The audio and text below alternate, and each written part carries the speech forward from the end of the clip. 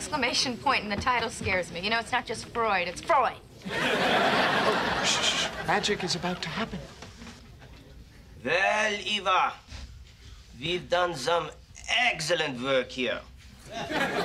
And I would have to say, your problem is quite clear.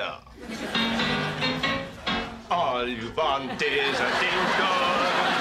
What you envy is a shrine, a thing through which you can tinkle, or play with, or simply let hang. Jazz hands. All right. Let's talk about penis envy as put forward by Freud and Joey in this uncanny beard and portrayal. Sigmund Freud, and I repeat, Sigmund Freud said this, not me, theorised that girls have anxiety over not having a penis when they transition away from breastfeeding. And now they see themselves in competition for mum's affection with their dad. The male equivalent is castration anxiety.